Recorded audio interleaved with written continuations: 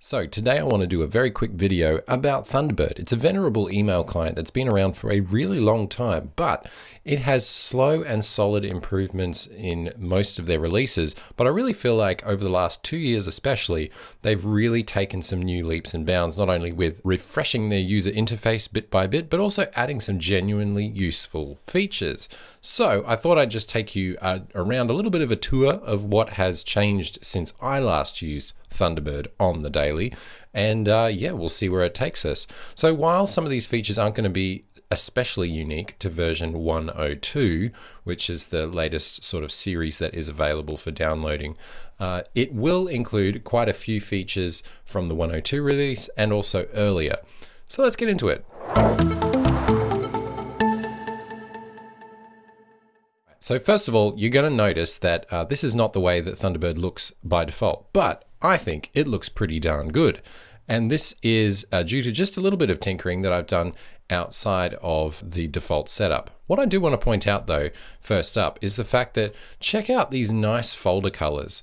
These are default to Thunderbird now, and this is part of the work that's gone into kind of refreshing the user interface and making it look a little nicer.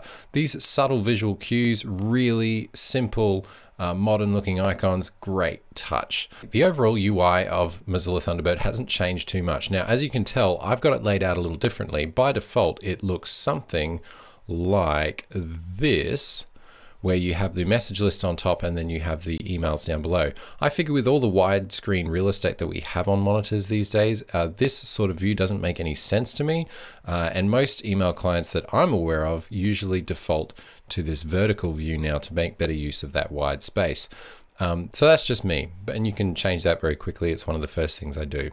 The other thing I wanted to talk about was the fact that many of the features that you used to need extensions for now come default in a Thunderbird install. So for example, the calendar used to be a Lightning plugin that you would have to go and download from the add-on store. Now obviously you can still go and get plenty of add-ons for Thunderbird that both add extra functionality to the email client as well as theme it up.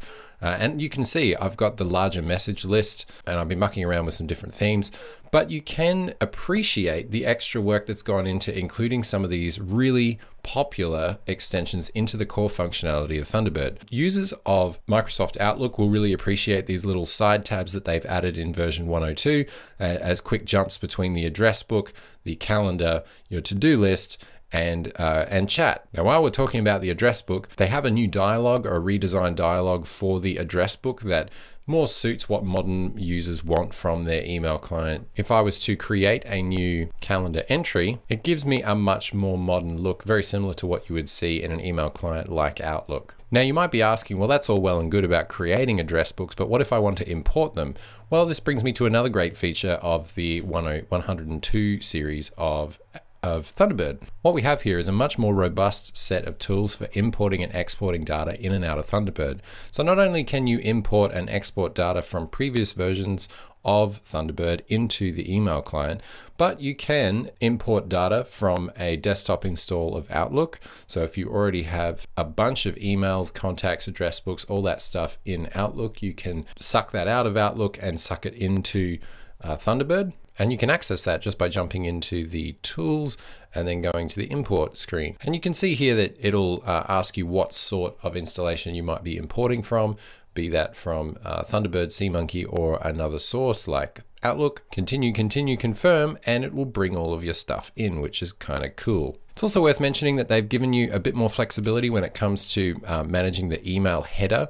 So when you have your email headers here, you can go ahead and customize what you want displayed to give it a little bit more, I don't know, clarity, I guess, or information, depending on what you want. So I think by default, this is very similar to what it looks like, but you can bring in the profile picture, you can hide the labels column, and then you can give it a larger subject line just to help glanceability. And also these buttons at the top here have become a lot more prominent, at least since last I looked at Thunderbird. It's also worth mentioning that since the last time I used Thunderbird, they've also got the ability to set up open PGP encryption now, which I think is really Awesome. One of the main drawbacks, I guess, of using a lot of webmail is that being able to encrypt email end-to-end can be a bit challenging unless you are using something purpose-built like Proton Mail. Being able to use that level of service with end-to-end encrypted email within a locally installed email client is a huge boost for those that want to be able to have their email privacy secured. And the fact that this is all built in out of the box now, and you can import your PGP keys to be able to manage that, and it's even prompted in the account setup. It'll ask me whether or not I want to set up end-to-end encryption for that particular account. Finally, when it comes to the chat view, you do have the option to enable some matrix style chats now.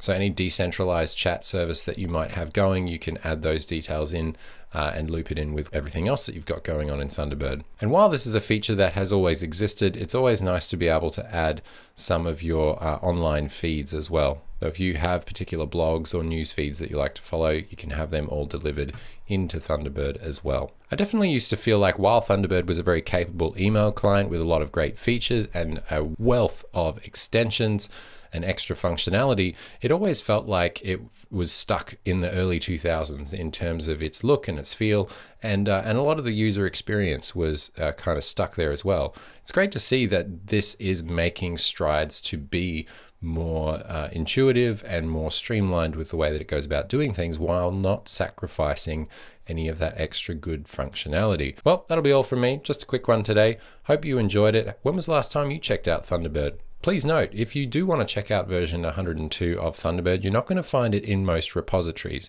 You'll need to go looking, download the actual zip folder from Thunderbird, at least at this point. And this is as of 1 month after the release of Thunderbird version 102. Otherwise, go check it out, see what you think. Thank you all for watching. See you in the next one.